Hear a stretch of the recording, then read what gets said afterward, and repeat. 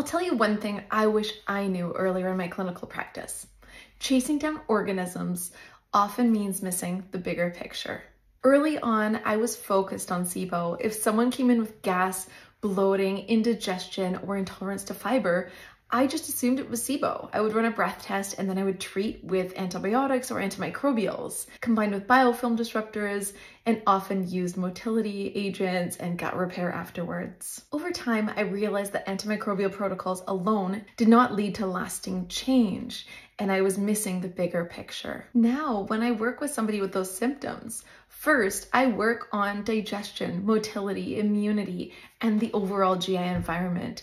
Then and only then do I move on to antimicrobials, and I get way better results. I support immunity, stress resilience, vagal tone, and adrenal health as well. Because if the GI environment and immune system set the stage for overgrowth, you'll always be chasing down organisms and will never get real resolution of symptoms. With a broader approach, often antimicrobial and antibiotic support come later, and sometimes it's not needed at all. What do you wish you had known earlier on in your GI-focused practice?